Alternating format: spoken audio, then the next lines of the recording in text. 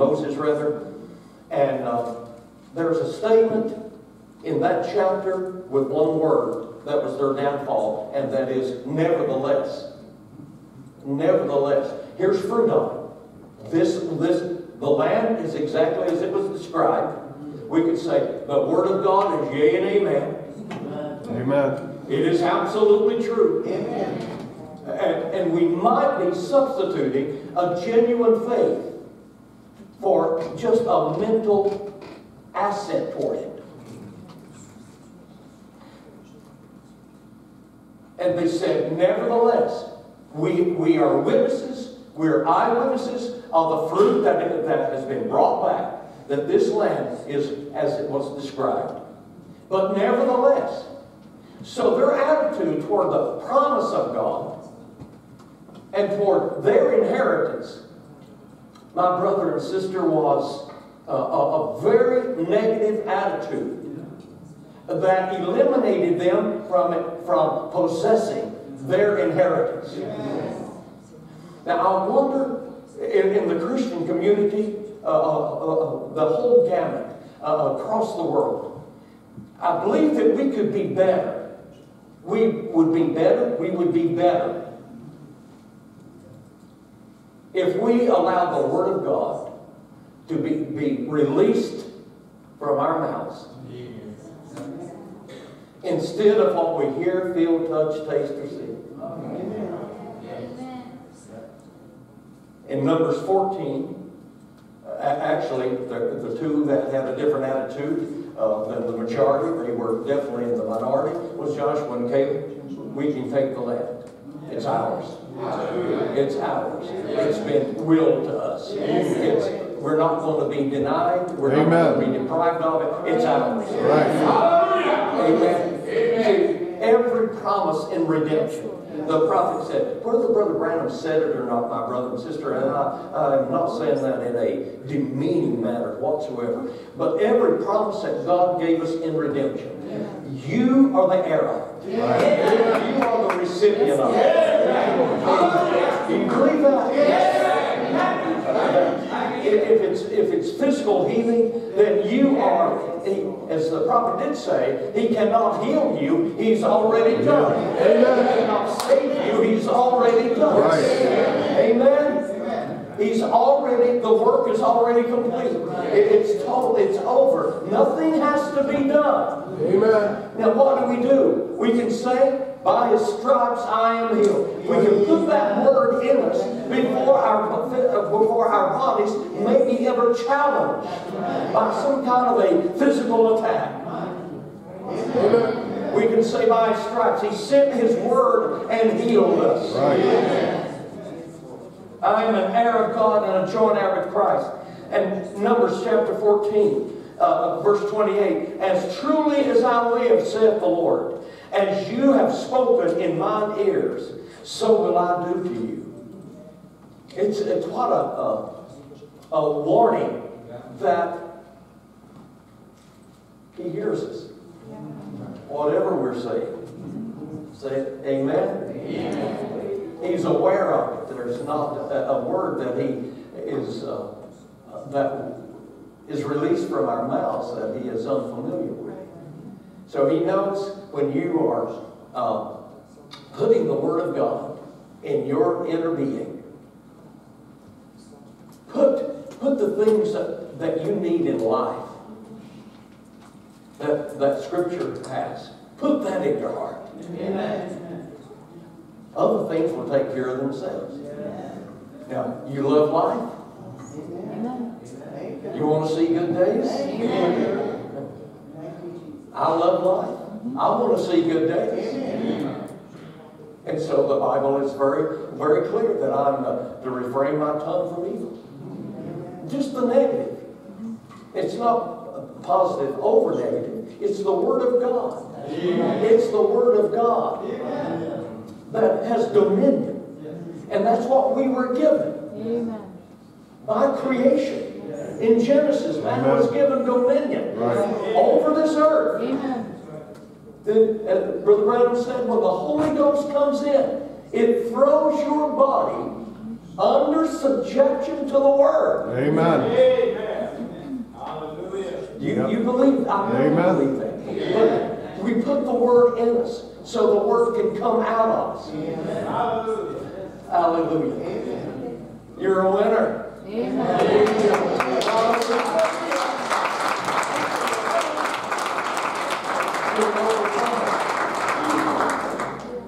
You believe that? Amen. You're an overcomer. Amen. Actually, the Word tells us you're the head and not the tail. You're above only and not beneath. You're blessed going out and you're blessed coming in. None of us would want, no, that's not for me. We need that. How can we do or promote and further the gospel if we don't have a means to do so? Amen. Amen. And I'm not saying this with insensitivity, but I think a vibrant, healthy, joyful, victorious spirit and soul, mind, and body is a great representative. Amen.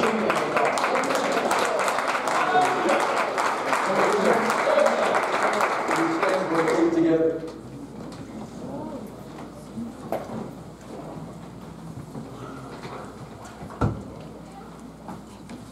Your mouth determines your direction. Your mouth determines your destiny. Your mouth determines what comes to you in this realm of life. As it's been said, and I'm not being sacrilegious, but there's no need for any of us to wait for pie in the sky. Amen. Amen. Why don't we have the pie now? Amen. Let's have the best that the Father paid for in the person of Christ Jesus. Let's have the best that He affords. Amen. Hallelujah. Could you lift your hands and just praise Him? Praise the Lord. Hallelujah. Glory be to God. Father, we thank you. God bless you. Praise God.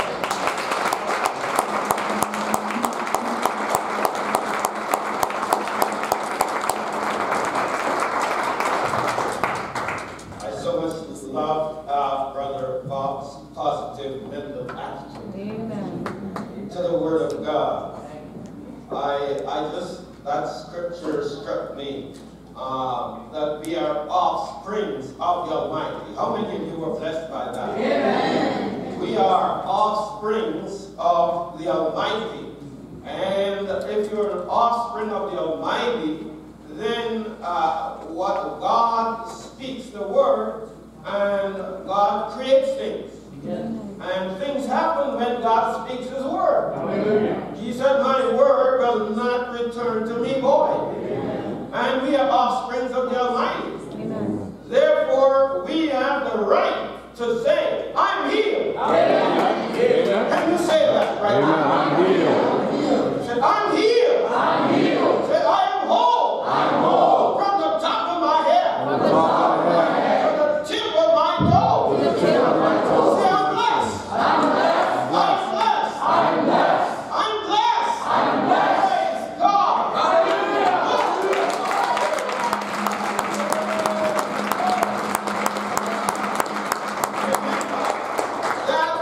An offspring of the Almighty saying it. And as surely as God's word comes to pass, if you have faith and you say to this mountain, amen, that mountain will be cast into the sea according to your word of what you say. Amen. Not just believe for the moment, but the Greek means, and keep on believing. Amen. You shall have whatsoever you have said. Praise God. Praise God. Hallelujah. So I literally walk around, and no matter the circumstance, the situation you're in, the condition you're in, financial, physical, whatever, mental, whatever condition you're in, whatever the condition that you're that are roaring around you, but look at the seed, the master that's sleeping inside of your ship. Hallelujah. And then say, everything is going to be all right. Whatever the circumstance, everything is going to be all right. I don't know how it's going to be all right, but everything is going to be all right.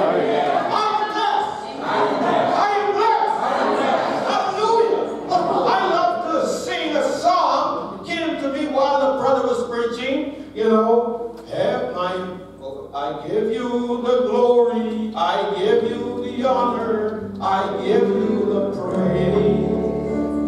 My heavenly Father, thou ancient of days, for all of the blessings you pour down upon Jacob in so many ways. I give you the glory, I give you the honor, I give you the praise. Sometimes we look for the blessings to come in the way that we expect, but He wants to pour down the blessings upon us in so many ways that you can't imagine. Hallelujah. Unexpected ways that you can't even think about. So we got to give Him the glory and give Him the honor and thank Him before it happens. Or I like to say, thank Him in anticipation of what you're about to receive. Let's sing it again. I give you the glory, I give you the honor, I give you the praise. My heavenly Father, our blessed Redeemer, thou ancient of days, for all of the blessings you think about my soul. I give you the glory, I give you the honor, I give you the praise.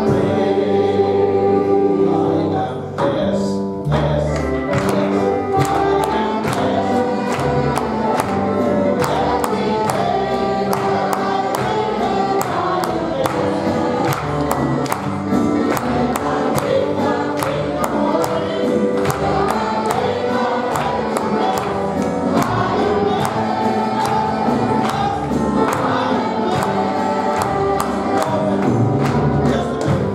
We're not just singing a song. Is that right? Let the redeemed of the Lord say so. Are you redeemed? And say it. I'm blessed. Say it again. I'm blessed. There is nothing that God will deny you. You're a child of God. It doesn't matter if you have $1 billion. It doesn't matter if you feel good. You can feel healthier. You can feel stronger. You can feel vigorous. You can have all the help, all the strength, all the joy, all the peace that you need. But you've got not to lock up the seed of God in you. You've got to say what you want. Say it. Say what you want. Oh my, you're ashamed to say it. Oh God, I want a new car. Amen. Are you ashamed to say it? Some people are scared to say, I'm rich. I am blessed. Amen. You're rich, but you only got $10? Yes, I'm rich. Because my Father lives in me, so I'm rich. The rest is going to come. I don't know how He's going to do it. Amen. But I'm rich. I'm blessed. All my needs are met. Not according to the little bit that in my mind I can imagine, but according to His riches and glory. So I am blessed. Believe it. Listen, God wants every one of you blessed physically, spiritually, and financially. God wants you to prosper. Is that right? You believe it? Man, as a Christian, it is your right to prosper. Did you know that? It's your right to prosper. Amen. You're not supposed to be the tail, but to be the head. You are supposed to have everything that your heart desires according to the Word of God that God has in store for you. Of course, a true seed of God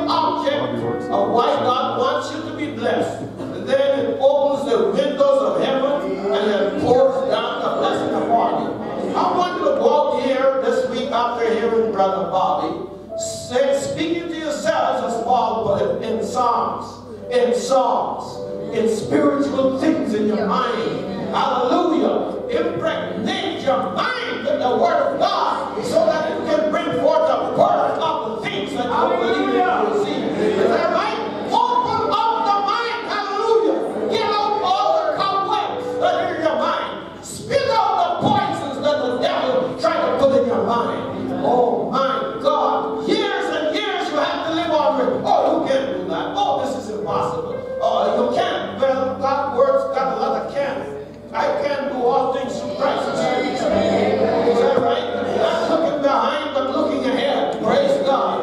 Don't forget your losses. Forget your mistakes. Forget your defeats. On the victory. And on the victory in the name of Jesus.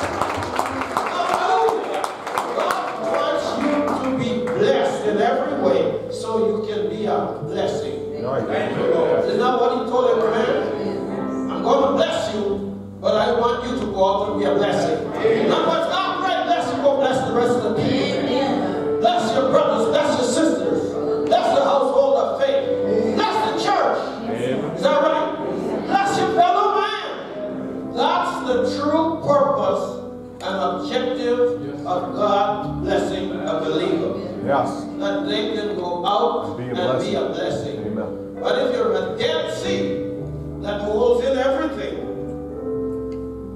and not a Red Sea that gives out and is full of fish and banks of cream and everything else, there's a difference.